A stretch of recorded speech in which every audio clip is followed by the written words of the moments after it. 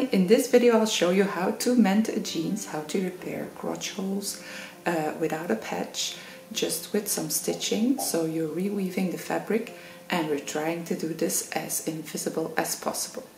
I'm showing you the tools that you need, giving you some tips and tricks and the technique.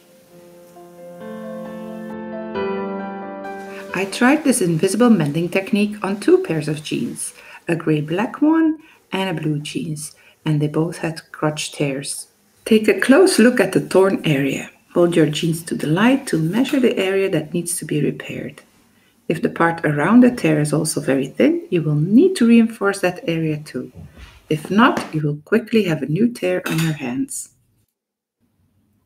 Clip off the frayed edges with your scissors. If you need to sew into a seam, you might need a sturdy jeans needle. If not, a regular needle will do the trick as well. For the grey jeans, I used all-purpose polyester thread. For the blue jeans, embroidery thread.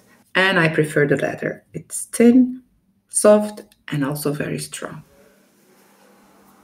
Always add a piece of backing to reinforce the area around the tear. I'm using regular iron-on fusible interfacing. So cut this a little bigger than the area you're going to stitch upon. And don't pinch the tear when doing this. Lay your fabric, your jeans, nice and flat.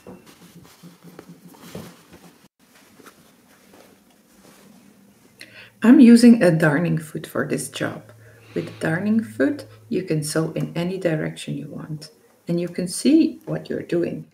Just remove the regular presser foot and the presser foot holder from your machine and attach this specialty foot. If you're interested, we have these in our store. Then don't forget to lower your feed dogs before starting and test on a scrap. Choose a straight stitch and the stitch length is of no importance. Just move back and forward or sideways if you prefer that, but try to be as consistent as possible. With bigger tears, you will need to add 2 or maybe 3 layers of stitching. You are in fact reweaving the fabric. So first sew either the horizontal or the vertical thread along the weft or the warp thread. The vertical or the warp thread is often more visible. As a last layer, I would suggest to sew in a diagonal direction along the twill weave. Don't make the layers too heavy. Keep the stitches small and consistent. Don't change the direction in one layer and don't pinch tears together. The most difficult thing is to get a good grip to move the fabric back and forward very consistently.